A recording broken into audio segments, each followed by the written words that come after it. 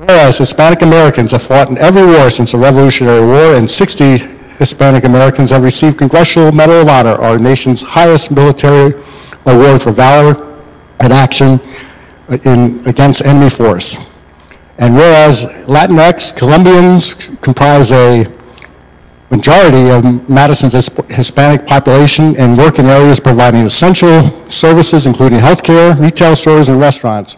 And whereas the same population contributes greatly to Madison by volunteering for their time in churches and local philanthropical organizations. Whereas we appreciate and honor the countless achievements of our Hispanic neighbors and continue our efforts to ensure that Madison is a welcoming and inclusive community. Now therefore I, Robert H. Conley, Mayor of Borough of Madison, on behalf of the governing body, do hereby proclaim September 15th to October 15th as Hispanic Heritage Month and wholeheartedly support this year's theme, Unidos, Inclusivity for a Stronger Nation. Guillermo? Thank you.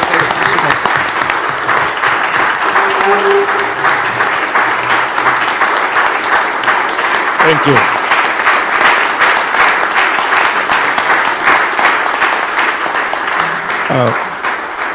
And in the whole community, the Latino community of Madison, we would like to say thank you so much for all your support and also for this wonderful activity that we did this weekend when all you help at the community. Mrs. Trevor, thank you so much for inviting us to be a part of this grateful moment for us. And our community is growing every day, and also we really like it. We are very happy to be here in Madison, and together we can just growing up, and in the future we can be also one of the biggest community, like Italians, Irish community. So we like to enjoy it too. Thank you so much. Thank you.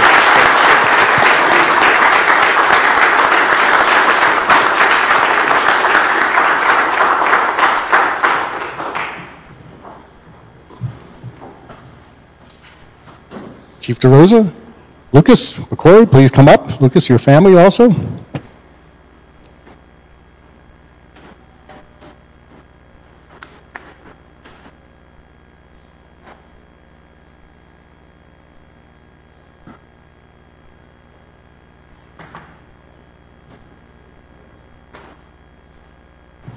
Obviously with the shirts, we have a great family tradition. It's great to see. And, Lucas, it's great to have you as our newest firefighter. Chief, I'd like to have a little, I don't have his bio, we'd like to share a little background on Lucas before we give you the office. Volunteering and how he, Talk about pressure. Oh my God. Well, Lucas comes to us from Chatham Township. He actually came to us as an intern many years ago when he was in high school for a couple months, when Chatham Township High School was doing an internship. And but he's been a member of the Chatham Township Fire Department all along. And we've been trying to get him to join, and it seemed to work out. And his dad's been as a first responder, was a police officer, retired. And so it's kind of his blood. His brother Tyler, I know, has been a firefighter and is a firefighter. So we're happy to have him. He's a good fit for us. So. And Lucas, we know that this is a bittersweet moment because there is one person missing here, your father, who sadly passed right before you started. And so our thoughts are with you, and we're honored to have you on board here. He would be so proud.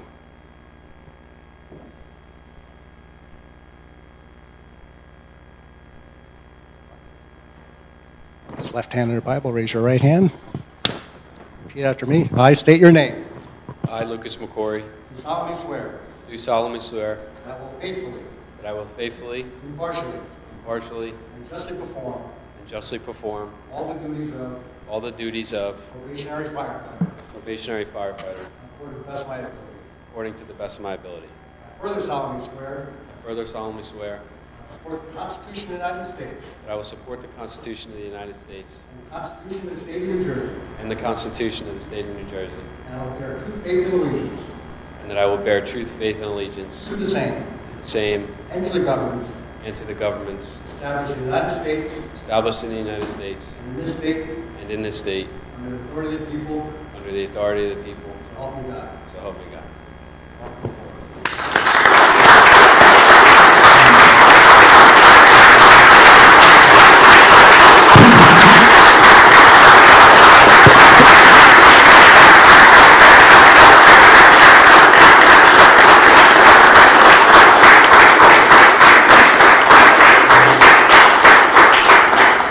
On behalf of Borough Madison,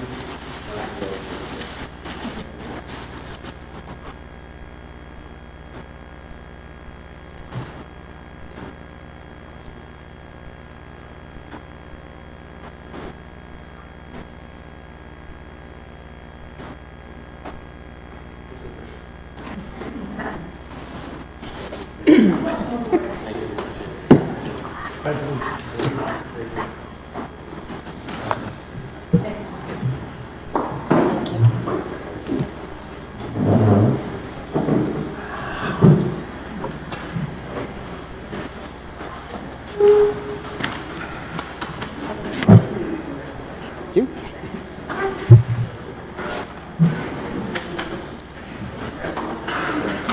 Again, I feel like it's like through the fabric.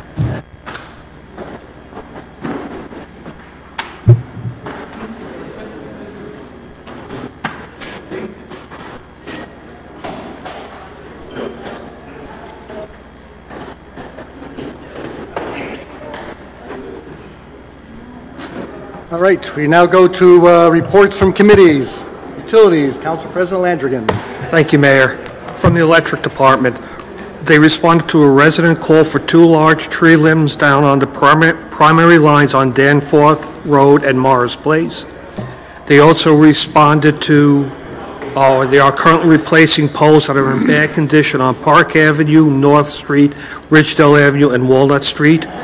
They continue to replace the old street lights with LED lights.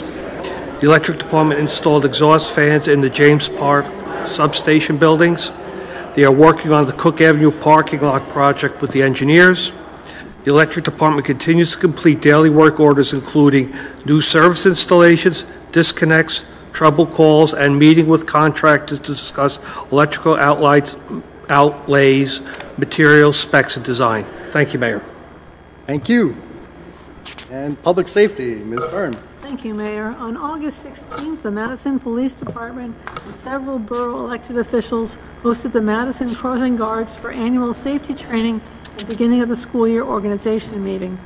To date, Madison has over 20 crossing guards to handle an abundance of duties, most importantly, crossing our children safely. Please be cognizant of the guards on duty and drive safely as school is now open and in session. On the 18th, all police department members took part in training at the Madison High School. The officers conducted training on tactical medical care and building clearance training, which included an active shooter module.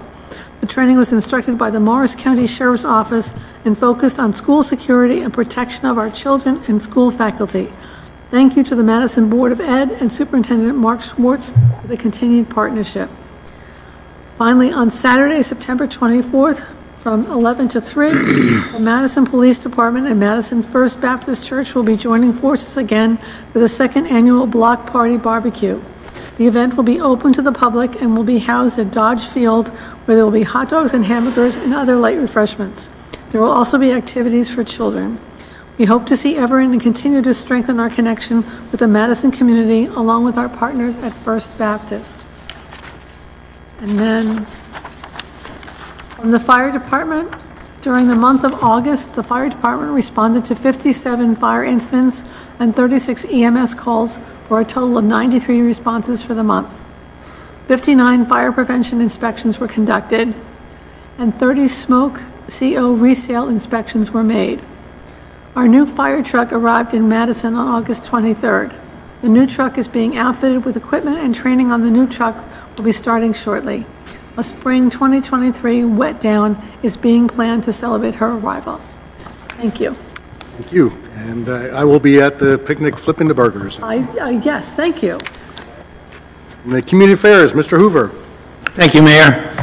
The next meeting from the Downtown Development Commission, the next meeting of the Downtown Development Commission will be held on Thursday, September 15th at 7:15 in the committee room, second floor, Hartley Dodge Memorial Building. Everyone is invited to attend. The Madison Farmers Market continues through Thursday, November 17th. The market features a great selection of vendors and live music weekly. Madison's annual Fall Festival, Bottle Hill Day, takes place on Saturday, October 1st from 10 a.m. to 5 p.m. This year will mark the 47th anniversary of this signature Madison, New Jersey event. This event has continued to grow since it was first established in 1974 by Mayor Elizabeth Baumgartner. With the expansion a few years ago into Kings Road, this Rain or Shine Street Festival spans over 6 blocks. It includes sidewalk sales, 4 stages with live music, 3 amusement areas, food, and 225 plus vendors, including nonprofits, crafters, retail businesses, etc. For more information on the event, please visit rosenet.org. 2 new businesses have opened recently. They are Bagel Nosh in the Madison Chatham Shopping Center and Dow, a new Chinese restaurant located at 258 Main Street. From the Chamber of Commerce, Ladies' Night is scheduled for September 15th from 2022 from 5:30 to 8:30 p.m.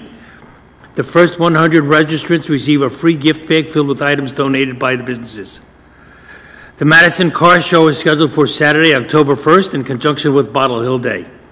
The Chamber is looking for donations of $50 to go towards awards. Please contact Karen Giambra at the Chamber to make your donation. From the Madison Community Arts Center, the next phase of improvements to the physical space will be completed by this coming Tuesday. This includes simple wainscoting around the room perimeter to protect the walls, repairing imperfections in the walls, installing gallery art hardware that will allow artwork to be hung easily, and repainting to a new color scheme. Photos will be posted to the AMACA website when the work is completed. That's the Madison Arts and Community Arts Center. The center is beginning the fall with 2 play reading series. The New Jersey Women Playwright Series features well-known women playwriters in the state. The Italian Heritage Play Reading Series will feature plays by 3 New Jersey women writers on themes that depict the lives of Italian immigrants in a non-stereotypical way. One of the plays, Grace Revisited, is by Dominique Chieri, who has family that still resides in Madison and depicts the life of a mother who used to run a restaurant in Morristown. One of the actresses in the play is Andrea Gallo, who was born and grew up in Madison. MACA has received partial funding from Cocha Foundation and the Dante Alighieri Society for the series. The schedule for the readings is posted on the MACA website. Thank you, Mayor. Thank you. Finance Borough Clerk, Ms. Cohen. Thank you, Mayor. Before I get to my report, I do want to just give a brief report on the festival on Saturday, which we've received several emails, and there's been a couple of posts on Facebook from people that have really enjoyed it. On behalf of Madison, Chatham Borough, and Chatham Township, we want to extend a heartfelt thank you to all of the vendors, the booths representing all sorts of diversity, the 4 food vendors, and the performances. It was great to showcase all the different talents and diverse groups. We had everything from Gamergale and his, he had a table of Colombian, we had a Central Avenue School multicultural club, we had mental health representatives, we had LGBTQ representatives. Both churches in town, the the Bethel AME Church and First Baptist Church were represented, and we got some of the great food from them as well. We had the food vendors, Dow was actually there, among some others, and it was a nice coordinated effort by the three towns. Was well attended. We had a steady stream. The weather was really nice, and we look forward to building upon it, and it's going to become an annual event. A couple of shout outs to Michael Plessier and Lisa Ellis, who were my right and left hand throughout most of this, helping with everything from publicity to organization to how to make things work the best. Lieutenant Duraco, who took the lead for the Madison Police Department to coordinate the officers, which were from Madison and Chatham, that manned the event that day. And then from DPW, Mike Morano and Louis DeRosa, who were with us all day, helped from everything from setup to cleanup and anything we needed in between, including trying to get somebody's music playing that came on a CD, which unfortunately we weren't successful, but everybody else got to perform. So looking forward, and more diversity events to come, and if you're interested in either helping plan or want to participate in one or want to come up with your own, please contact me at coend@rosenet.org. And then my report for finance. From administration, I know we just finished this year's budget a few months ago, but administration has already started work on next year's spending plan. The process starts with the various departments, and Ray and Jim have scheduled meetings with all their department heads to discuss the budgets. As mentioned during this year's budget, municipal current fund balances are falling, so budgets and capital will be tight. Once the budget is approved, state law makes it very challenging to increase or modify the budget. One way we can increase the budget is by receiving a grant. Resolution 229-2022 authorizes a change in the budget to permit an increase in revenues and appropriations by $10,000 for a grant the borough applied for and won a grant from the Board of Public Utility for a clean energy, community energy project. And I would like to thank all the volunteers who helped with the application. Thank you. Thank you. And Public Works and Engineering, Ms. Ehrlich.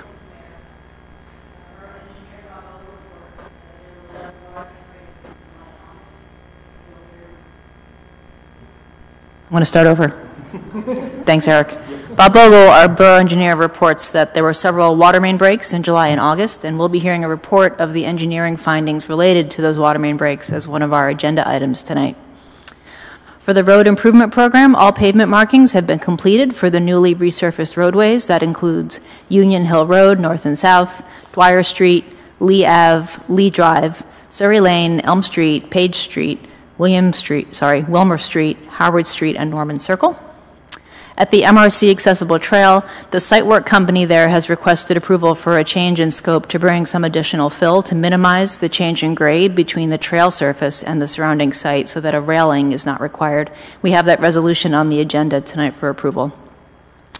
In the Central Business District, there was an emergency sidewalk repair requested by the owner of the Ratti building, which is where PC Problems is located.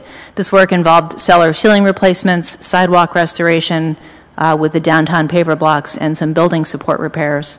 And Mr. Vogel notes the sidewalk costs were split between the owner and the borough, and the building repairs will be paid by the owner. The DPW reports that Public Works and the Water Department have worked hand in hand on these same water main breaks this summer with a number of repairs that came up in July and August.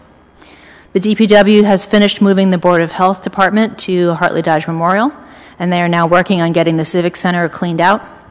I'd like to note that Borough volunteer Jocelyn Colhoun proposed to relocate the flowers, purple cone flowers and oak leaf hydrangea from the Civic Center garden beds to the seating area at Niles Park so that the flower beds would not be removed or destroyed in the demolition work there. The DPW assisted with trucks for moving the plants so that Jocelyn and her husband, Steve Tyndall, could save the plants and replant them elsewhere in town. The DPW repainted various school zone crosswalks and parking areas before school started. And as the mayor noted, they rebuilt the horseshoe pits at the Wayne Boulevard Park, which has been a big hit with the area residents there. The DPW met with Mr. Vogel and to evaluate all the roofs as they get ready for future solar installation there. They found a few items that they will work on, such as replacement of shingles and general maintenance to prepare for that future project. There will be a fall planting of street trees coming up later this season, and in the coming weeks, they'll be pulling out all of our plows and salters to make sure that equipment is in good working order for the winter. Finally, from the MEC, I'd like to mention that the Environmental Commission's Eco Garden Tour is coming up on Saturday, September 17th. Registration is required. You can register for the tour at www.ecogardentour.eventbrite.com. There will be a number of houses and gardens and attractions around town. You can also purchase pollinator plants, learn about great projects that your neighbors are doing. So please be sure to check out the tour and sign up ahead of time. It's a big hit every fall. And the townwide yard sale is October 15th. This is a joint effort between Madison and the Chathams to promote yard sales all over the 3 towns and get some great turnout. That's all for engineering and public works. Thank you. And health, Mr. Range. Thank you, Mayor. Morris County's COVID-19 community level is high. While Morris County's COVID activity remains high, cases have trended downward since the last peak on July 12th. Within the last couple of weeks, the CDC and FDA have signed off on a new booster vaccine formulation for both Pfizer and Moderna mRNA vaccines. These new bivalent boosters not only provide improved protection for the earlier variants of COVID-19, such as Alpha and Delta, but also the more recent Omicron lineages known as BA4 and BA5. The bivalent boosters replace the prior formulation for boosters for those 18 years and older. Atlantic Health, CVS, Walgreens, the Essex County vaccine site at the Livingston Mall have all begun appointments for these boosters. I've got one for Thursday. The Madison Health Department will hold booster clinics later this fall. The original 2-dose formulation for the mRNA primary series of vaccines remains the approved primary vaccine. On to another public health concern, monkeypox.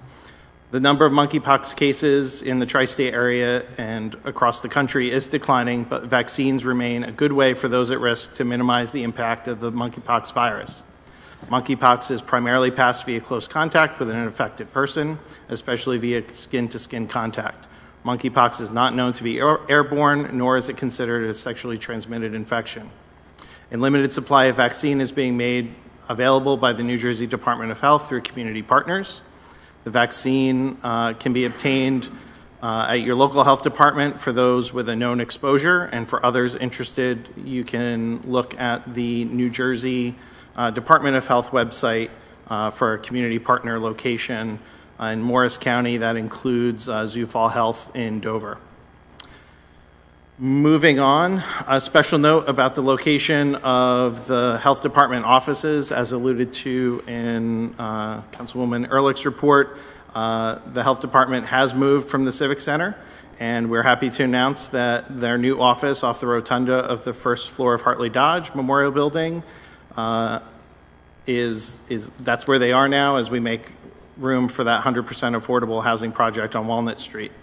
All health department services, including nursing, vital statistics, environmental health, are now available in the space previously housing the tax collector. This puts these critical community services under the same roof as many others that exist in this building. Special thank you to the public for their patience, as some services will be limited as we finalize settling into the new space. And a special thank you to Michael Plissier, Mike Fitzpatrick, our health officer, Sarah Paramente, our assistant health officer, and the entire health department staff, as well as the staff at the Department of Public Works, who worked tirelessly before, during, and after the actual move to ensure that smooth transition. That's all for tonight, Mayor. Thank you. Thank you. Moving on to communications and petitions. Yes, Mayor and Council received a few emails, one dated August the 23rd from Jeffrey Hankinson, from a member of the Summit Line Park Foundation in support of the Morris County Transition Line Pedestrian Trail. Another email dated August the 25th from Daniel Kermans of Pine Avenue regarding airplane traffic and noise over Pine Avenue. And another email dated August the 30th from Neil Stroughton of Kings Road regarding Fred Alaco's Paving Company. Thank you. And now we're on to our first of 2 invitations for comment. Please note that this one is limited, and shortly we will have another one where you may comment on any topic. This comment period, you may comment on our discussion item, which is the report on water main breaks and our summer water usage, or you may comment on any of these resolutions, which I will quickly go through. If you want to comment on ordinances, there are none for hearing tonight, but you can comment those for their introduction in the next public comment period. These are the resolutions you may comment on. 229, as noted in the report, was the insertion of an item of revenue for this year's budget of $10,000 for a clean energy community grant. Resolution 230 is awarding professional services contract to Mott McDonald as a site remediation professional, not to exceed $25,000. This is multiple sites in the borough. Resolution 231 is authorizing contract in the amount of $55,000 to Rosenbauer, Minnesota LLC to repair fire department fire apparatus. This is being funded through Ordinance 25, 2022. Ordinance 232 is authorizing execution submission of consent forms for permits to the DEP for permits authorizing sanitary sewer, main, and treatment works approvals for Madison Mall Apartments. It's the next to the Madison Plaza. Resolution 233 is amending Resolution 43, authorizing contract for ultra-low sulfur diesel fuel through Morris County Co-op Pricing Council. No surprise, we need to increase that by $35,000 to $95,000 funded through the budget. Resolution 234 is for the gasoline through the same co-op,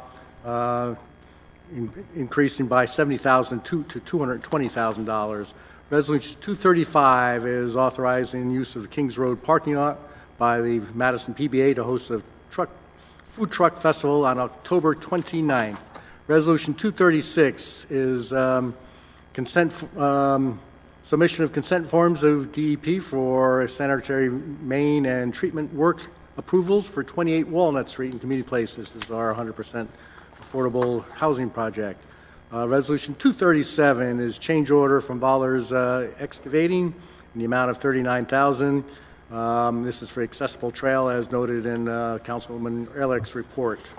Resolution 238 is authorizing a lease of 2 copiers for the police department through co-op pricing for $446 a month for 60 months. Resolution 239 is authorizing the use of Dodge Field by the First Baptist Church of Madison, as we heard in the report, and that is on Saturday, the 24th. Resolution 240, authorizing raffle license application submitted by Museum of Early Trades and Crafts. Resolution 241 is a raffle license by Garden Club of Madison. Resolution 242 is execution of a memorandum of understanding with the Township of Chatham for styrofoam recycling. We'll start accepting recycling from the township residents. We were doing it for the borough already. Resolution 243 is authorizing Mayor's Wellness Campaign to hold a special event on Sunday, October 23rd, and this is with emphasis on mental health. Resolution 244 is authorizing agreement to renew membership in the Morris County Municipal Joint Insurance Fund. Resolution 245 is authorizing the 37th annual Giralda Farms Run on November 13th. It's a Sunday. Resolution 246 is granting permission for a run for the Chesser Home on Saturday the 24th. You can do the run and then go have burgers. Resolution 247 is approving special event permit for Sunday Motor Company for an event to be held in Kings Road, September 23rd, 2022. Resolution 248 is ratifying soil moving permit at tax spot 2702, lot 24, 14 Lincoln Place. Resolution 249 is ratifying the appointment of Claren Troop and Fatima Janwa as part-time unpaid interns for the farmers market. Resolution 250 is authorizing contract for municipal manager software department's SDL, Spatial Data Logic, and this is not to exceed $80,000 annually. And Resolution 251 is for a raffle license for Madison Education Fund. And Resolution 252 is rejecting bids for the 222 electric line clearance and authorizing rebid. The lowest bid had to be rejected because of errors. And those are all the resolutions. If you caught them all, they may or may not be on the final exam, but you may comment on those or the discussion item. If you want to comment on any of those items, please step forward, state your name, your address, and write the same on the clipboard, and try to keep your comments to 3 minutes, but we'll give you 1 minute grace. All right, seeing none, I close this part of the meeting, and we move on to agenda discussions and a report on our summer with water. Bob, our engineer, Bob Vogel. Good evening, Mayor, council persons.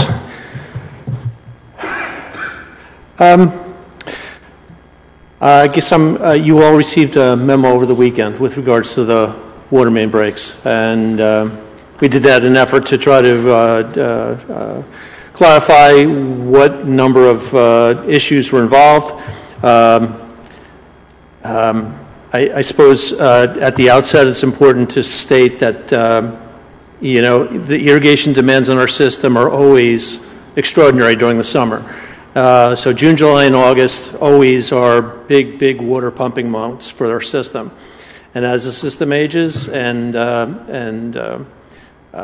things, there's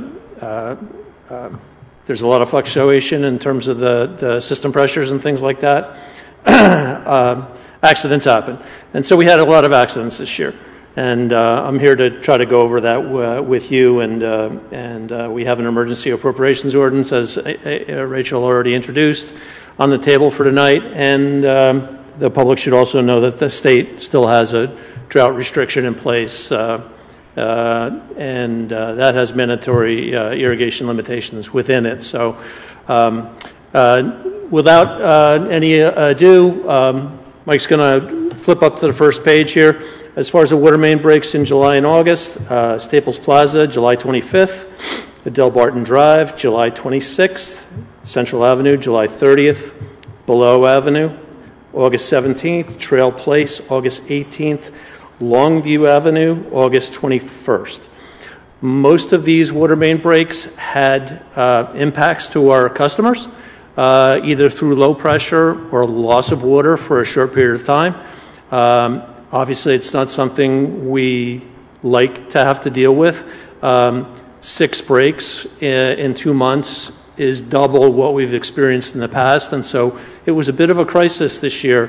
You know, it's fun from the engineering perspective going back and doing forensics, but it's no fun for the guys out in the trenches trying to fix these water main breaks. And so I'm sure it's all in everybody's best interest to do whatever we can to limit that in the future. The good thing about this past weekend is it actually rained, so that was a nice change yesterday, since you know, July and August had such an incredible drought and a lot of dry lawns throughout town. Mike, what do you got next? So the breaks are occurring. There's a number of different possibilities. I believe Operations Superintendent Tom DiBiase feels most likely it is due towards careless use of hydrants throughout the system.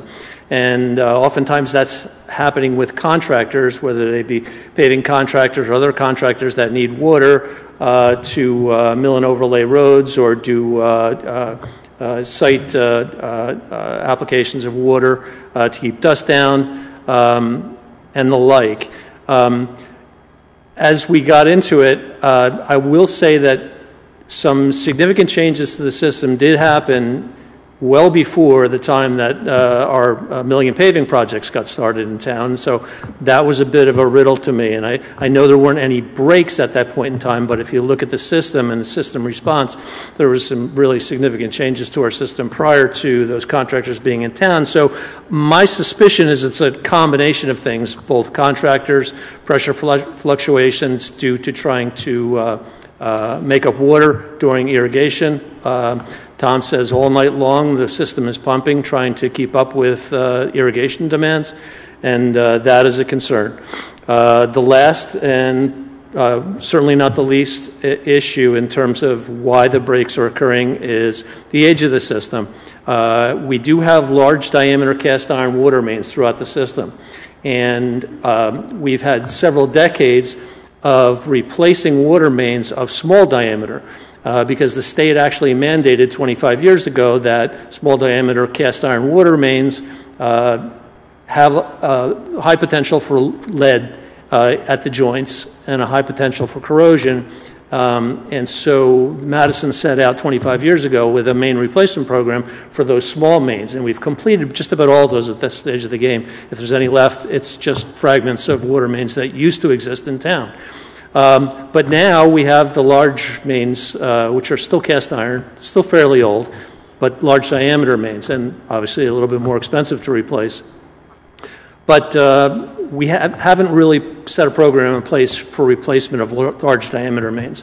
We had a program in place for replacement of small diameter mains. So clearly something ought to be put in place moving forward on a planning horizon that some of these large diameter mains get replaced moving forward. Mike, what do you have next? The distribution system map, as you look at the overview of the locations of the various breaks and our facilities, point out one thing: all the breaks occurred fairly far away from the tank locations and fairly close to our well pump locations. But if you skip up to the next frame, the most interesting part is if you look at the topography map of the borough, and up behind me here you'll see the red contours, which are elevations, are the highest elevations in town, corresponding with something like Woodland Road, which runs the ridge of the town. They're all highlighted in red. And then you go down to the lower elevations of the town, which correspond to a blue contour coloration. You can see that all the breaks that happened at the lowest elevations in town. And why that's interesting is the lowest elevations in town have the tallest water column from the top of the tank to the bottom of the break, therefore the highest pressure. And so pressure seems to be the real culprit here, and older mains are also the culprit. I didn't see any joints that blew apart or new pipe that blew apart as a result of these 6 breaks. They were all older cast iron pipes and central portions of the pipe that actually exploded out the side. And so clearly pressure is the culprit at the lowest elevations in town. And so that's the reason why. Madison's not alone in this. There are lots of towns throughout the state have had similar problems, and I believe nationwide also during droughts. This is not uncommon for systems, particularly older systems, to have to go through an experience. So, Mike, what do you have next? As you look at the SCADA system, the things that stand out in my mind compared to what happened the similar months last year is our pumping was up. So in July, we actually did a lot more pump usage, particularly well C&E. You can see these highlighted on the overview. And if you go to the next frame, you can see tank elevations also varied quite dramatically during July and the beginning of August. And those tank elevation changes are either due to a response to the break, whereas the tanks drained down as a result of that break, and potentially there was something happening before a break. So if you look at the July 17th timeline here, I think I have a pointer. But if you look at this July 17th vertical bar here, you can see the first activity that's happening in town is well before any paving that occurred, which was starting on the 28th. So what exactly happened here without a break needs some more research. But clearly it's not a contractor, in my mind, that's causing that issue. It's something else. And so, you know, it's a combination of things for sure. And Tom is not wrong that contractors have to be watched carefully and monitored. And if there's ways that we can avoid giving them access to water altogether, that's okay too. So we discussed all those in terms of the last couple of months when we were experiencing these main breaks. As far as, our conclusion here as far as plan of action is concerned, immediately, pressure sensors. First thing that comes to mind. If you have pressure problems with your pipe, we need more pressure sensors. So the SCADA system, for some reason, wasn't monitoring pressures down at the plant. And so immediately we went out and got some quotes from PCS, who is our SCADA vendor, and a couple of third-party providers to replace our pressure monitors in the system and get those tied directly into the SCADA system so that not only can we monitor pressures long-term, we can also identify to the second when those pressure fluctuations occur. And so if you have a contractor that's operating a valve at a specific time and you know that, it's nice to have a SCADA printout that says, okay, this is the time that you did your work and this is the response of our system. So it really helps nail down abuses of the system in terms of timing. So that was step number one as far as we were concerned. That's already in progress. Let's see. We had talked about enhanced contractor controls. Tom had sent out one of his staff members, Russ, to monitor the contractors for the balance of July and August whenever they were in town, and he believes that had a positive effect, so do I. But initially, when the contractors apparently were in town, there was no monitoring of their use of the hydrants, and so that has to continue through the future, and so that'll be a big help. And then the last thing is, really identifying where these cast iron pipes are at the lowest elevations in town, thus the highest pressure elevation, the highest pressure areas in town, and trying to pull a program together to replace mains or supplement the mains that are there. And so all those things combined, I think with some SCADA improvements and monitoring improvements are part of the reason that ordinance is being put up tonight. Most of that ordinance is just in the response for the emergency actions from the staff and from third-party vendors that assisted them out in the field. But we will be using some of that ordinance to update the system in response to some of these breaks. So last but not, is there anything else, Mike, on water usage? Yeah. So, I mean, just as far as concluding issues are concerned, the state continues to have a drought emergency watch.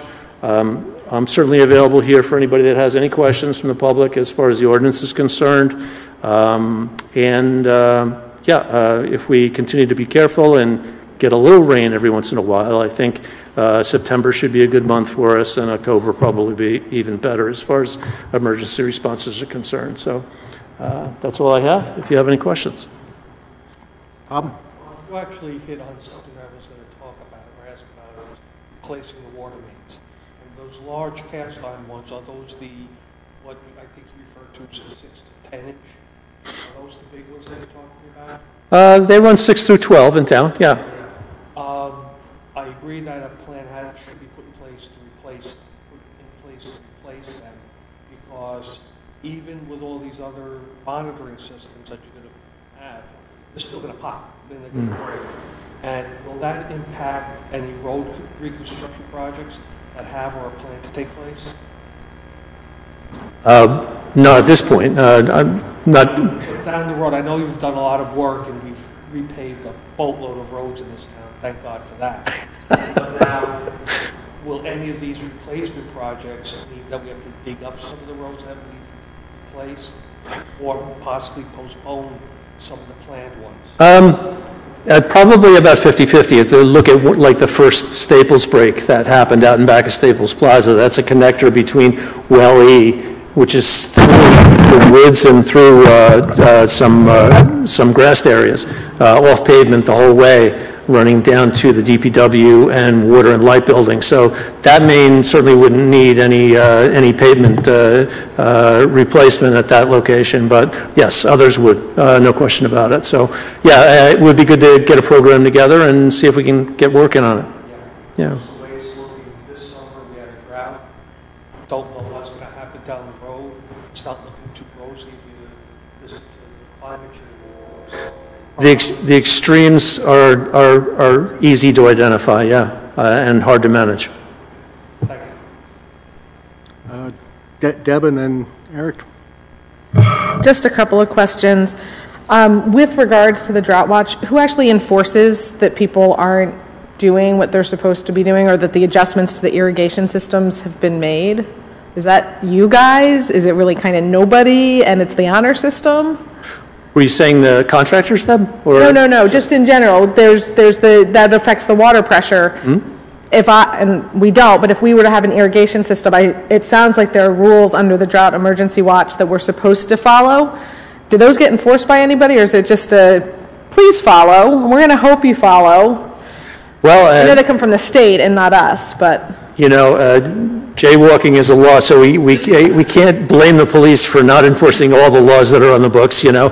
But I think at certain times, particularly July and August, we ought to make a good effort of it and just knock on doors if we need to, if you see irrigation lines that are on that shouldn't be on. All right, and then with the variable frequency devices, they're not on C&E. Are there plans to put them on C&E? Is that part of what the ordinance tonight is for? The ordinance that I wouldn't cover significant improvements to LC&E, such as like a variable frequency drive or something along those lines, which really gets very pricey, on the order of $100,000 or more individually. So yeah, but some of the pressure monitoring devices that we talked about, they would be there. And are there plans then in maybe next year's budget to try and get those so that there's monitoring on all 5 wells? Yeah, I think we need to look at that as far as the 5-year capital plan is concerned. I think that makes a lot of sense. And then you talked about the oversight of the contractors. So whatever they did for July and August, once this all started, they'll continue to monitor to make sure that they're not, you talked about, when we talked about the hammering effect where they don't turn it on right, don't turn it on, something. Well, it's more likely when they turn it off with a knife valve, not necessarily when they're opening it up. So yeah, that's a possibility. I think, you know, managing every contractor that comes through town on every occasion is obviously more than current staff can do. But keeping an eye on everybody's use and operation is a key issue to minimizing accidents. And then my last question, which may be more a question for you, Jim, and so I don't know if it can be answered now, but the new water meters that we're all getting over the next 6 months, 8 months, will those help prevent some of this from going on potentially, because people will be charged different rates? The answer is we'd need to have rate change as well, and there is discussion of potential rate change. We talked about it during the budget process, that there are some, we now have within our utility billing system denoting a customer between residential and commercial. It used to be that it was only a 2-inch customer. A 2-inch commercial customer, 2-inch residential customer. There's residential customers on Woodland Road that have 2-inch meters. Now we've denoted it in our billing system, but it's still billed the same, whether you're a 2-inch commercial or a 2-inch residential meter. So we have the ability to create a stronger graduated scale to stop that. In terms of monitoring, the equipment that Bob's getting is going to be what really helps in terms of monitoring all these pressure issues that are going on. The water modules connected to the meters will not do that. Great, thank you. Eric? Thanks, Bob. As I like to say, data is king, so I'm really glad to see that we're deploying technology, even if we've got some antiquated things we're attaching that technology to. You know, I think that can go a long way to help us at least identify and troubleshoot in the future. So I'm glad to see that's happening. Curious on the cast iron replacement projects for these larger mains. Do we replace them with cast iron again, or is there a new and better product out there? Isn't there always? Ductile iron is the material of choice, particularly in high-pressure situations. They do actually have plastic pipe out there now, which is said to flex better. However, I believe the cast iron is not even available any longer as far as a water main substance is concerned, and ductile iron is the best product that I think we can use. And I think certainly if you ask Tom DiBiase, it's something that he would rely on heavily. Great. And just one kind of tangential question.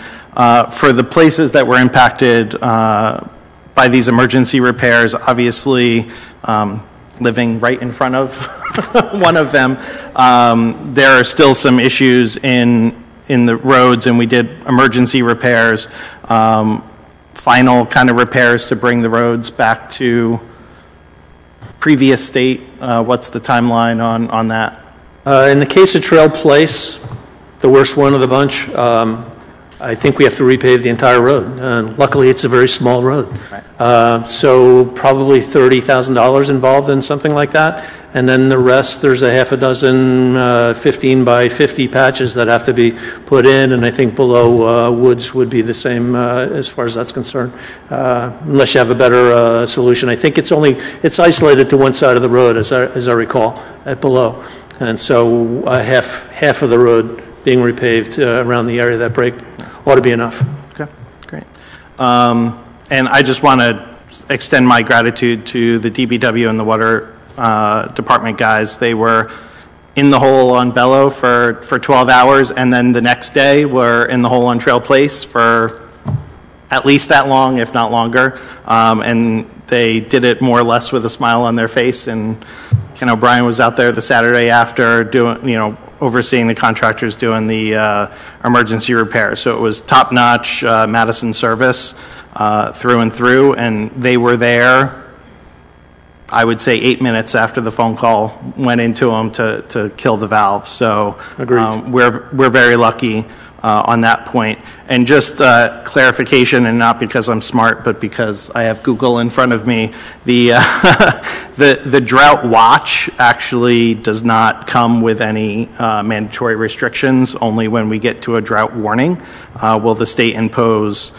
mandatory restrictions. So the only thing we got right now is our longstanding voluntary water restrictions, hours and that sort of thing. So just to clarify for folks, unfortunately the warning doesn't, or the watch doesn't really do anything.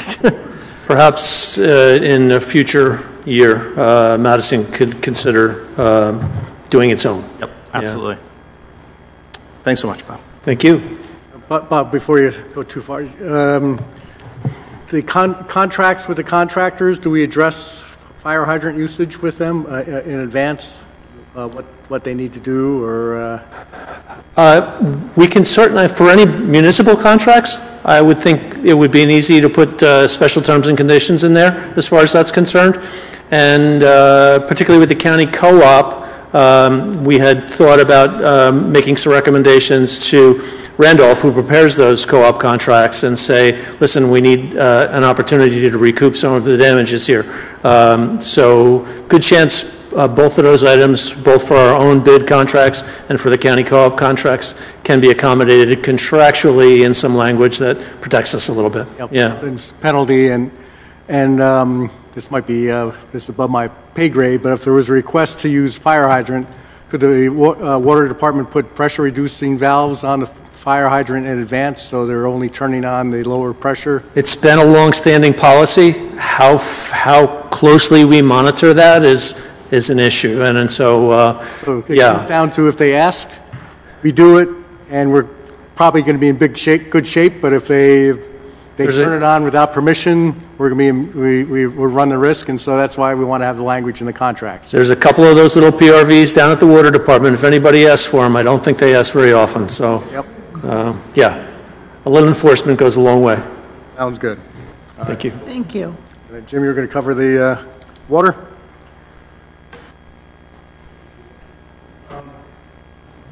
I just wanted to touch briefly on what I discussed a few minutes ago, which is we have now updated the billing software to allow us to have water rates for residential and water rates for commercial. 6 months ago, we couldn't do that. We talked about during the budget cycle when I highlighted myself and a few others what their water consumption was like, and it was honestly surprising to see. Some people really use a lot of water. I don't do any irrigation at my house. Some people do. So the opportunity, once we updated the billing system, is now there if we want to do that. So the goal is for administration to work with utility and finance liaisons to come up with some concepts and then come back to council in the coming weeks with some potential billing. But all the other larger water utilities, Southeast Morris Municipal Utility Authority, it's a mouthful to even try to say that, but they have a very serious graduated increase in their water scale for residential customers that go over X amount of gallons or cubic feet during the billing cycle, and we now can do that.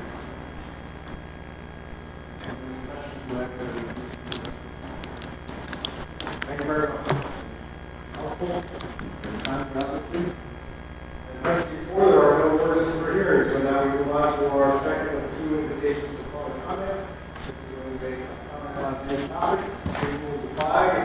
Step up to the lectern, state your name and address. Turn on the microphone.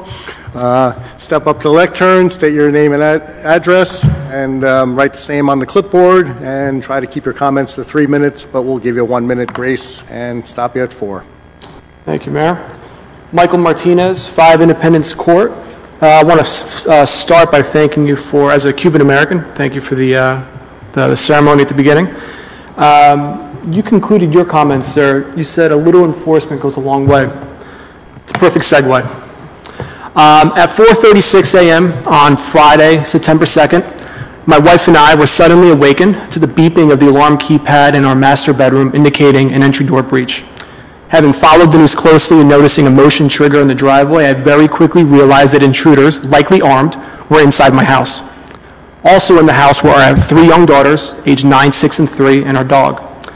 The paralyzing fear, the difficult decisions, and bad thoughts running through my head in those moments are still difficult to fully articulate, and I pray no other family in Madison bears that burden anytime soon. In the end, my family and I were incredibly lucky. Madison police arrived in minutes. We later learned the criminals exited the house 6 seconds after entering because of the alarm beeping. The damage was limited to just our psyche. The extreme violation, picturing criminal thugs lurking in the safe space where our children play, the new nightly paranoia and fear my wife and I have every time a fox or a raccoon goes through that same driveway trigger. It obviously could have been much, much worse. Police Chief Mishias stated this could have devolved into a life-threatening situation if any of the factors or decisions made that morning had been just slightly different. This horrible night has awakened a deep passion and a deep outrage in me, Mr. Mayor. What the heck is going on, and what is our government doing about it? Each layer of the government, federal, state, and local, has an important role. My view, frankly, is that no one is sufficiently carrying their load. The core of the problem, in my view, is psychology 101. You reward good behavior so it continues, and you punish bad behavior so it stops. These criminals face no meaningful consequences, and they have no fear. Their actions are becoming more brazen, and the risks they're taking in our community are going higher and higher. First, they check cars for keys at night. Now they're entering occupied homes. What's next? How far will they go? More importantly, where is the action and outrage from our elected leaders? It's only a matter of time before something really awful happens. I'm convinced of that. Trenton and DC had the highest burden. It's obvious that the laws, the legal process, and the books have been wholly inadequate. Bail reform, juvenile sentencing, felonization, police pursuit, catch and release, self-defense in the home. These should all be reworked immediately to address the crisis and protect law-abiding citizens. Locally, Mr. Mayor and Council, you have a different role in 2 important deliverables as I see it. Number 1, you have to speak out.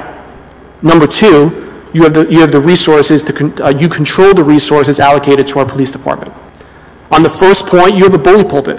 You alone, collectively, can speak on behalf of the 17,000 outraged and frightened residents from the #1 town in New Jersey. Please do it. Speak out. Be courageous. I would say take it a step further. Lead a coalition of like-minded, similarly outraged township mayors in our vicinity. 1 minute, Michael. All right. Thanks.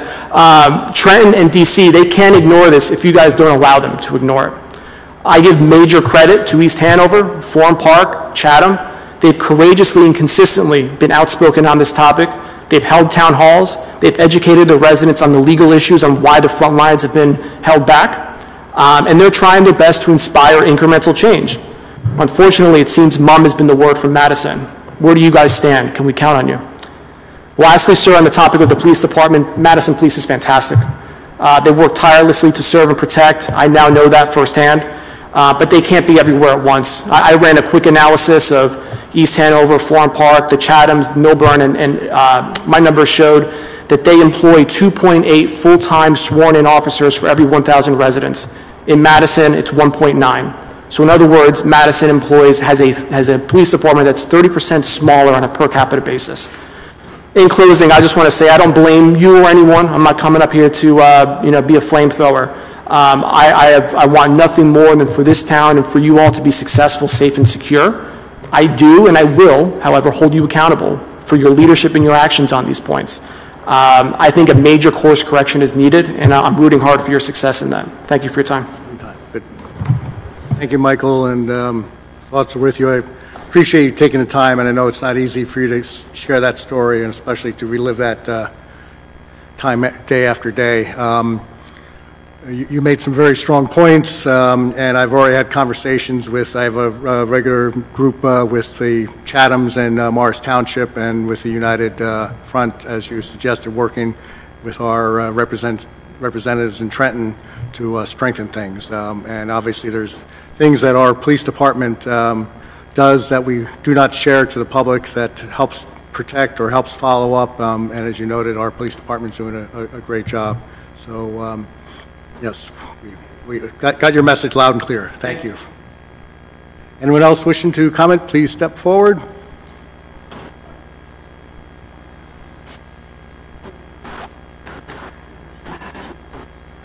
Good evening. Judy Kroll, 27 Laurel Way. I am here on behalf of Friends of the Drew Forest. And Mayor, you spoke earlier about the hearing that was held on I believe it was the 9th, or I forget what day it was, 19th of August in Morristown. And I just wanted to share with the public and also with the council and the mayor the gratitude of the Friends for all the work that was put into defending this motion.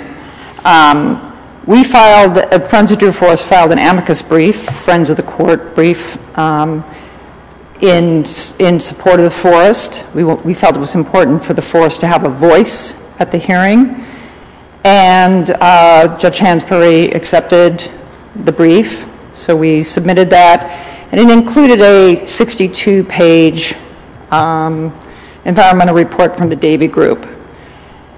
So that in conjunction with the actual written brief where we described ourselves, described the forest, described all of the compelling reasons to preserve it, including aquifer recharge, carbon sequestration, water resource and water flood mitigations. What I wanted to thank you for this evening is really just, when we put the brief together, it really became apparent to me how much work goes into something like this. There is an awful lot of research, there's writing, there's reviewing, there's re-reviewing, there's making sure you have the right version. And I really wanted to thank you for, I know Ray Cody's not here this evening, but I know he put a lot of work in, I'm sure Jim, you did as well. It's a tremendous amount of work to put together a brief, and yours was more complicated, of course, than ours was. So I just wanted to thank you all again for your support and to really recognize what went into that effort. Thank you. Thank you. And I want to thank you and all the friends that It's always good to have friends in court, but to be there and seeing the Friends of Drew Forest shirts in the courtroom with us certainly made it a special. Very good to know that we're all in it together. Hi, following as so often my good friend Judy, I'm Christine Hepburn, 1 Lightning Bug Hollow Road in Hardwick. It's really nice to see you, Mayor and Council, in person instead of on YouTube. You look much better. And I'm wasting some of my time, but I have to say in public that after watching virtually every single council meeting for the last 1 year and 3 months, I have been so impressed with the town of Madison and your part in it. I've always had affection for and respect for Madison. I know I witnessed the affordable housing work that was being done in Madison decades ago, but all that you do in these last year and a half, I mean, the Hidden Figures Project and the Climate Change Action Plan, and I could go on, but I don't have time. So Madison is not only a well-run town, but it's I think a really good, unusually good town in terms of being humane, caring, and environmentally responsible. I drove an hour to get here, and I am determined to get something out of my house. When I was searching my old files, and I don't throw away much, for stuff related to the amicus brief, old Drew Forest stuff, I came across this that I would like advice, or maybe somebody wants it. It's the Madison women's team tennis records from '78. I was a team member. This was bestowed solemnly upon me by an older tennis player. I think it might have been Margaret Weisberger. It contains just the records of all from '78 on. You know, Rose Zipper played, and Joanne DiBiase and Betty Brown. Oh, wow. You got to stay at the microphone there, sorry. And Andelena. It's a map we gave out to opposing teams with notes of where they could come play against us.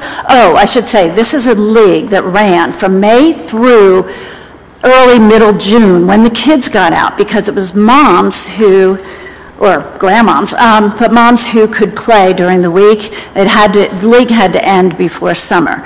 It was disbanded in the 90s because, lo and behold, the kids were at school, but the moms were not available. They were working. But the map we gave out, interestingly enough, our home courts were the Drew courts. And there's our map. Sometimes they were busy, and then we had to play on the absolutely, at that point, horrible courts behind the high school. Does anybody want this? Maybe the paper? You can give it to the clerk, and we'll get it great. when you get done speaking. When I'm done, all right. Share it with directors. Here, I will share this with you via digital photographs, if you like, afterwards, tomorrow. This is a letter. No one else has this, as far as I know, or admits to it. It's from June 9th. It's Drew University to me, describing their forest restoration project. Talks about the importance of the forest. You got to love it. 1 minute, Chris, sorry. Okay. Oh, God. I came here to talk about water because you were talking about water. I wanted to talk about how, even though we're having a drought now, as you know, climate change will bring us more water in New Jersey, an average of 12 inches, and more extremely concentrated water events.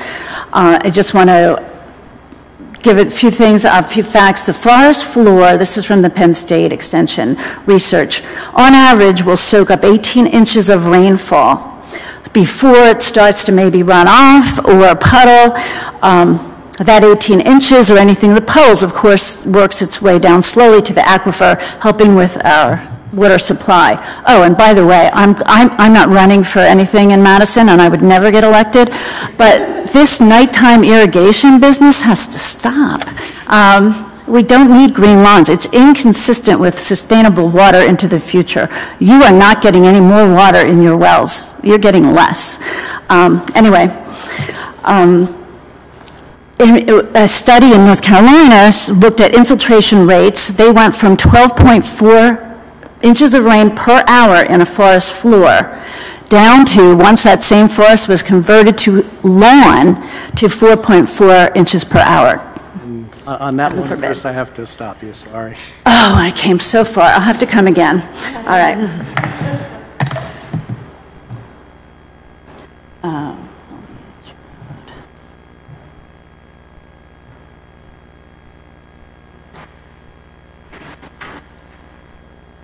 Sorry about that.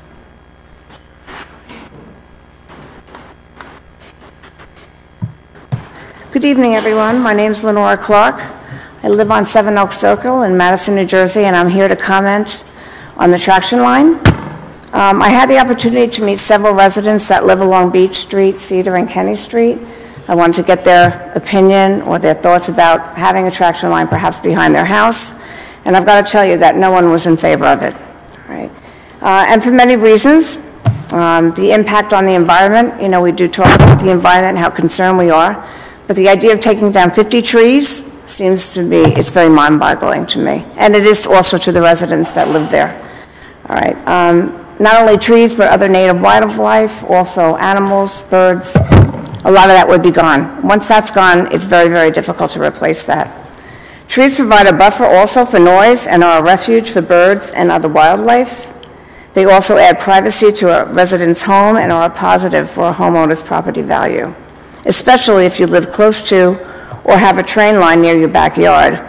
And lastly, the financial cost of $4 million for a bike path that is less than a mile long. Perhaps for those of you who think this is a good idea, would you still feel that way if this was your home that would be affected?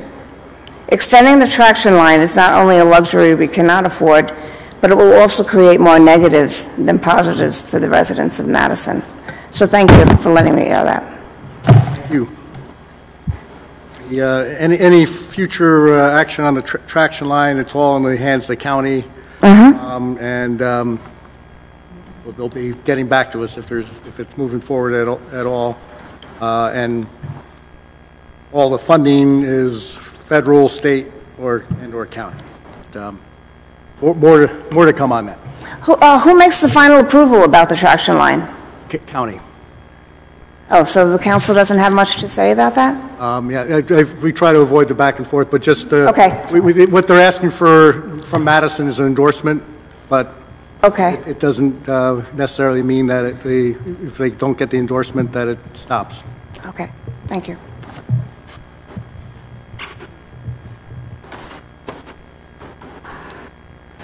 Good evening. My name is Matt Fanatin. I live at 116 Ridgedale Ave in Madison. I just had a comment for tonight. I trust we all want to maintain, if not improve, cost-effective, reliable energy for all Madison residents. I've been talking to Madison residents, and they've been expressed concerns with some of the proposals in the Climate Action Committee presentations. I too had some concerns. I'd like to comment on the proposal for the solar panel feasibility study for residents selling their homes and or repairing their roofs. I'm against the proposal for 3 reasons. First, I think it's a necessary cost on the homeowners of Madison. Second, if they're going to sell their homes and they need a solar panel study done, it can potentially delay the closing, which is a significant issue for homeowners. Third, I think Madison residents are smart enough to determine if they want solar panels on their home or not. I do see solar panels on various homes in Madison, so it's easily accessible information. You can go online and look. So I think it's a necessary measure. Thank you. Thank you.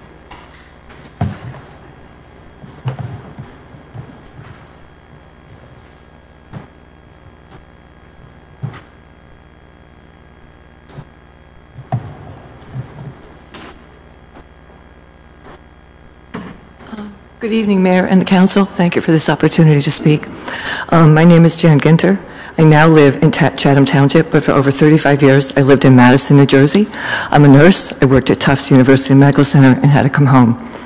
And I chose Madison to live in, Chateau Thierry and Ridgedale Avenue, a beautiful little house that now looks horrible, but it is what it is. I am now a member of the Madison Thrift Shop. And by the way, please, we need volunteers. Can you get it out? Last year we raised, I'm going to use PR, last year we raised like close to $24,000, and we distributed it to like 10 or 12 different agencies under the direction of Marcy and Diane. It's a great place. I hope you come in. Second is that my grandfather worked for Mrs. Dodge directly, and so my family has history in Madison. I met her when I was a little girl. I vaguely remember, but I know I met her. And my dad graduated high school in Madison.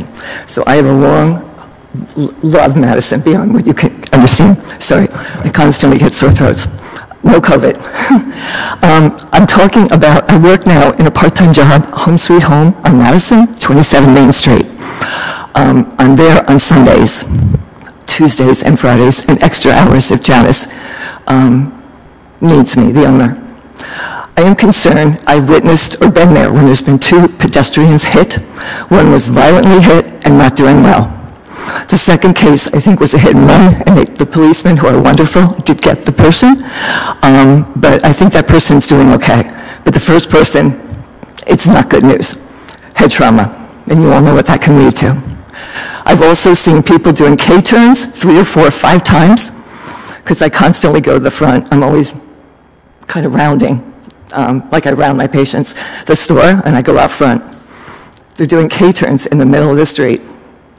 People are jaywalking, and I'm also guilty, but I think we need more presence of the police that I love. Kevin Boone just retired, I know. He used to always stop and say hello when I worked, my house was on Ridgedale. And I just love this town so much, and I see a change. I went out to my car the other day, someone was vomiting right next to my car. That's all I'm gonna say. They didn't harm me, they didn't do anything. But I think we need to look at how we holistically move forward with our community, preserve it, yet maintain law and order. Thank you very much. Thank you. And did you write your name down on the? Yeah. Thank you. Can I put someone else's name? You can put my name. Okay.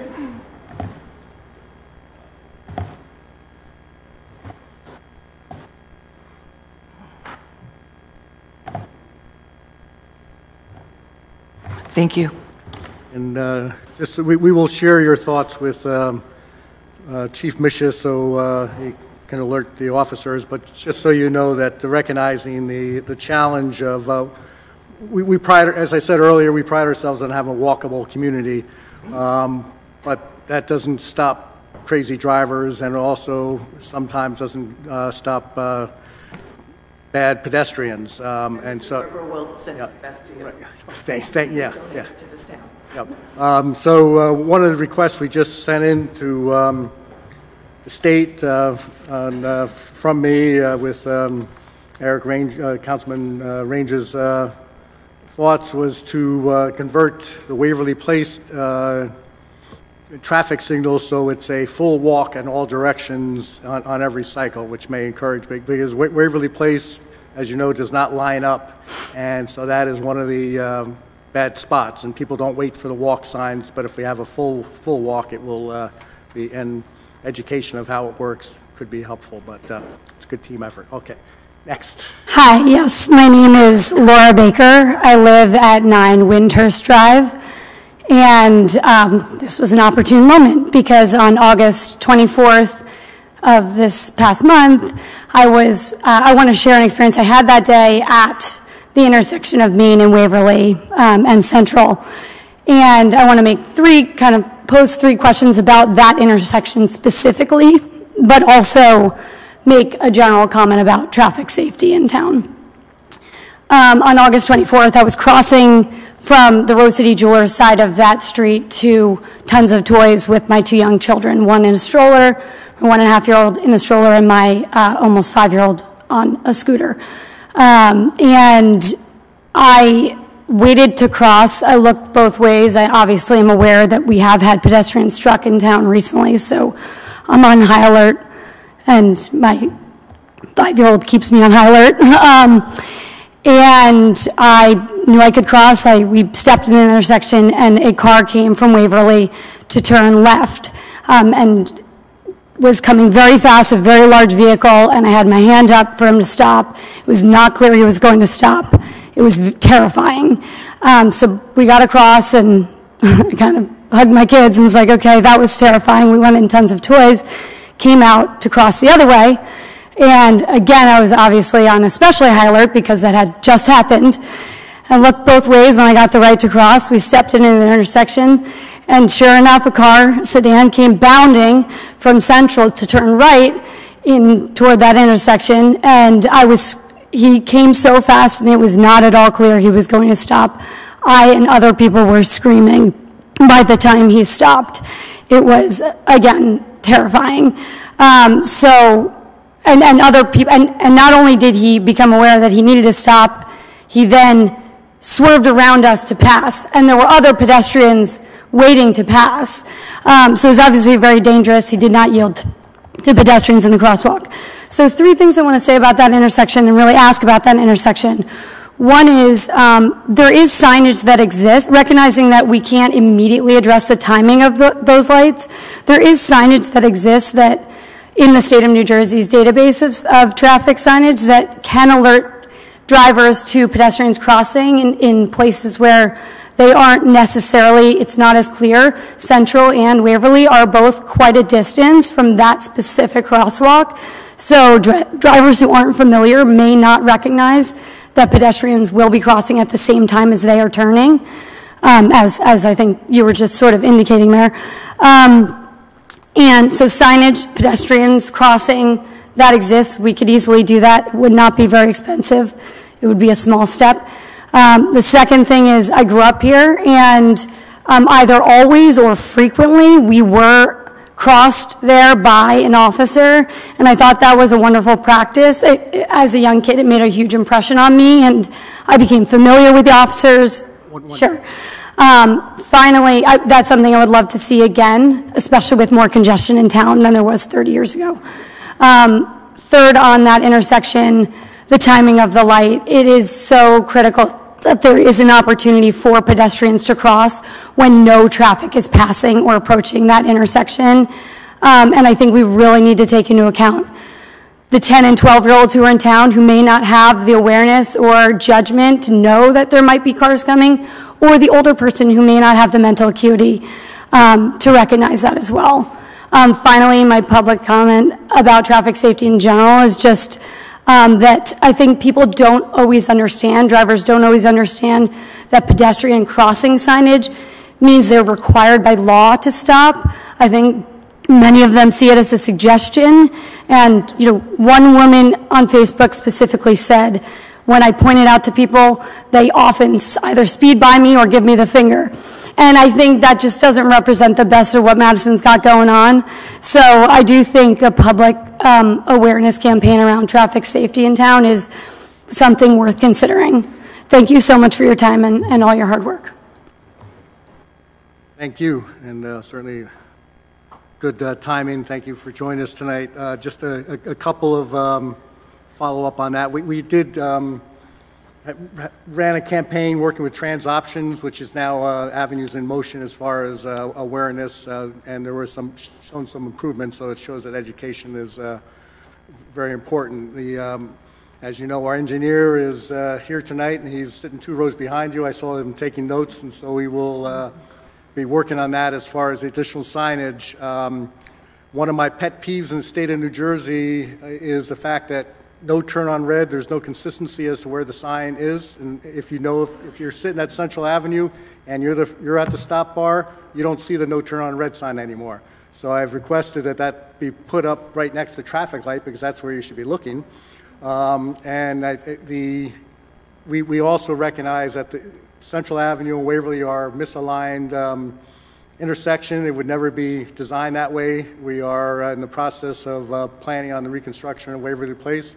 Whether we can address that or not, we don't know, but it's on the table because it's obviously an issue, and maybe we can make for greater improvements by addressing. So thank you for sharing your thoughts.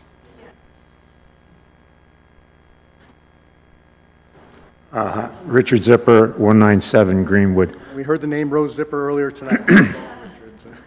Yeah, she really enjoyed the U.S. Open on ESPN over the past 2 weeks.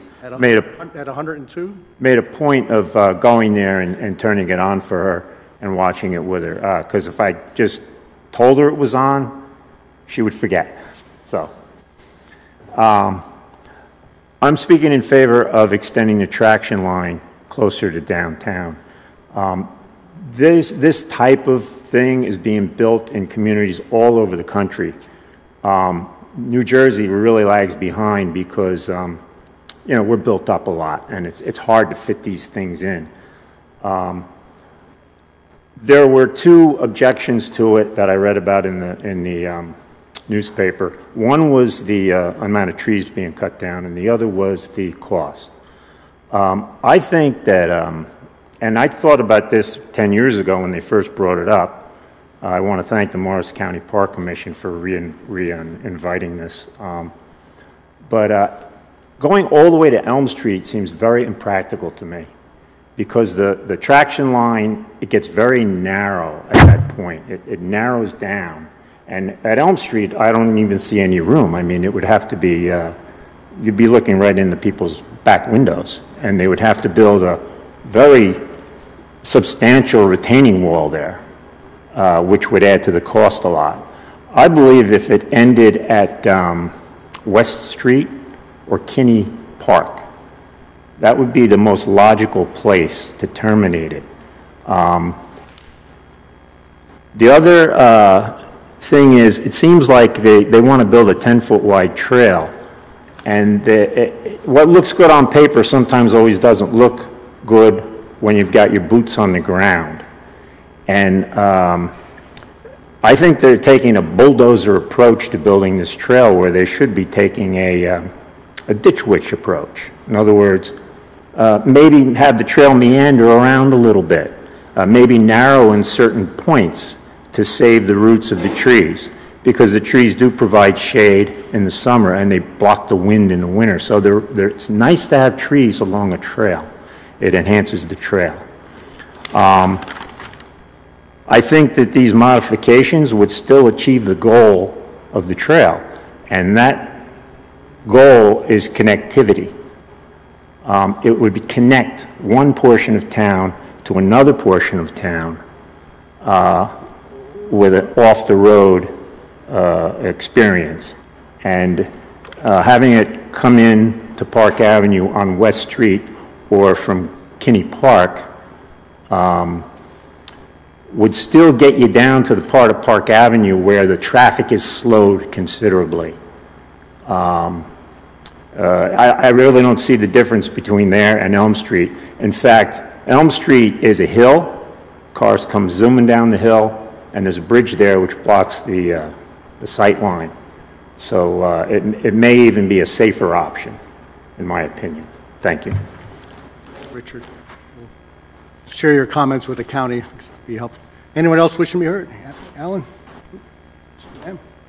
Hi. Suzanne Schreiber, and I'm at 106 Greenwich Court. My comments are also on the traction line. I believe when Denise was here, Chaplick, she spoke of the project being $3.3 to $4 million, and roughly 50% of the cost being the removal of the trees. And she said that these funds were very competitive, that the project was about 50% funded by federal money, and that the balance would come from local sources like MCPC and Morris County.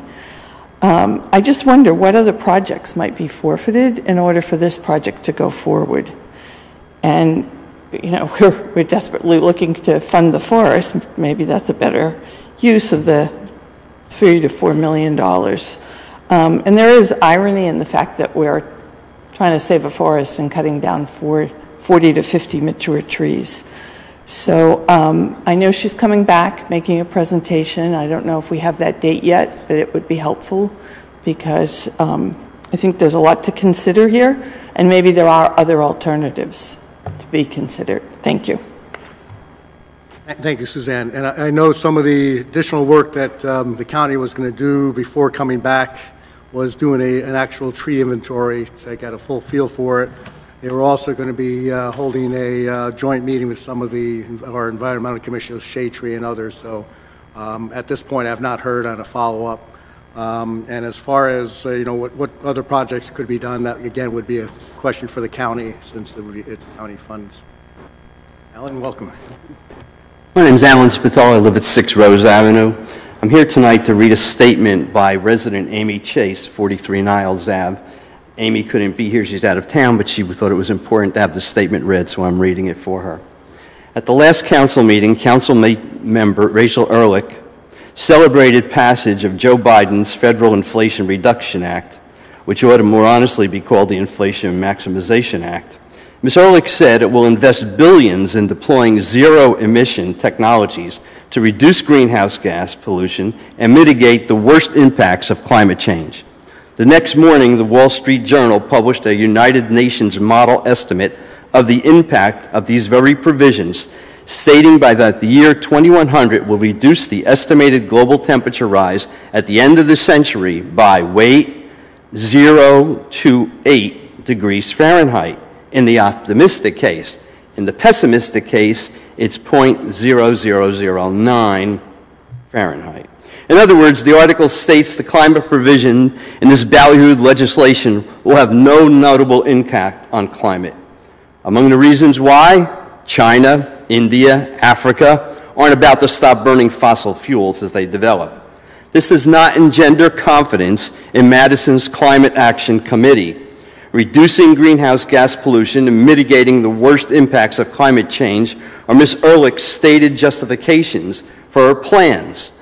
Obviously, and she says in her own words, she's a climate activist. Her plans are invasive to private and business property, risky to reliable and safe energy infrastructure, expensive to taxpayers and all consumers, ugly as solar and wind farms occupy our landscapes, and they will not bear the promised fruit. Factually based arguments abound to the impossibility of even implementing these pro-electricity plans, let alone the impotency of their effect and the harm they will cause, harm they are currently causing around the country as other Democrat-controlled communities foolishly experiment on their population. We respectfully request that the Council energetically pursue these alternative arguments so that in the matter of climate action, we don't follow a Pied Piper over the cliff. Thank you. Thank you for your comments, and we all have to keep in mind that if no action is ever taken, whether China and India join, we are all doomed. But thank you for sharing your thoughts. Anyone else wishing to share comments? Seeing none, I close this part of the meeting, and we now move on to introductory ordinances. Will the clerk please read the statement? Ordinance is scheduled for first reading. Have a hearing date set for September the 26th, 2022. All will be published in the Madison Eagle, posted on the bulletin board, and made available to members of the public requesting copies. I call up ordinances for first reading and ask the clerk to read said ordinance by title. Ordinance 43-2022. Ordinance of the Borough of Madison appropriating $20,000 from the General Capital Improvement Fund for the purchase of portable trailer-mounted message sign. Mayor, I move ordinance 43-2022. Mayor, I second the ordinance. And for information, these are affectionately known as stalker boards also. They the messages that the police department uses, but also monitor speed and record and other things. Any further discussion? Roll call vote, please. Ms. Byrne? Yes. Mr. Hoover? Yes. Ms. Cohen? Yes. Ms. Ehrlich? Yes. Mr. Landrigan? Yes. Mr. Range? Yes. And ordinance 44-2022. Ordinance of the Borough of Madison appropriating $150,000 from the Water Capital Improvement Fund for utility emergency responses. Mayor, I move ordinance 44-2022. Mayor, I'll second the ordinance. And we've already discussed this. This is taking care of our issues we've had this summer. Any further discussion? Roll call vote, please. Ms. Byrne? Yes. Mr. Hoover? Yes. Ms. Cohen? Yes. Ms. Ehrlich? Yes. Mr. Landrigan? Yes. Mr. Range? Yes. Right, we move on to consent agenda resolutions. Will the clerk please read the statement? Consent agenda resolutions will be enacted with a single motion. Any resolution requiring expenditure is supported by a certification of availability of funds. Any resolution requiring discussion will be removed from the consent agenda. All resolutions will be reflected in full in the minutes. Mayor, I move Resolution 229-2022 to Resolution 245-2022. Yeah, but don't we have 252? You're missing the next page. Oh, sorry. That's what happens when we miss the second August meeting. Sorry, it's a Resolution 252-2022. Second. Any discussion or any that need to be pulled? Roll call vote, please. Ms. Byrne? Yes. Mr. Hoover? Yes. Ms. Cohn? Yes. Ms. Ehrlich? Yes. Mr. Landrigan? Yes. Mr. Range? Yes. Approval of vouchers will be, or there is no unfinished business now, so we move on to approval of vouchers. Clerk, please read the totals. Yes, for the current fund, $4,328,078.62. From the general capital fund, $492,494.67. The electric operating fund, $815,391.36. From the electric capital fund, $10,318.37. From the water operating fund, $43,295.76, and from the trust, $323,221.19. The total is $6,012,799.97. Motion to approve. So moved. Second. Any discussion? Roll call vote, please. Ms. Byrne? Yes. Mr. Hoover? Yes. Ms. Cohen? Yes. Ms. Ehrlich? Yes. Mr. Landrigan? Yes. Mr. Range? Yes. Under new business, I'd like to make the following reappointment and requesting council confirmation. This is for the Madison Housing Authority Board, Jeff Smith, 26 Green Hill Road, for a 5-year term, August 10th, 2027. So moved. Second. All in favor? Aye. Mayor, I move we adjourn the meeting. All in favor? Aye. Thank you all. Thank you all for coming to join us tonight. We did take it.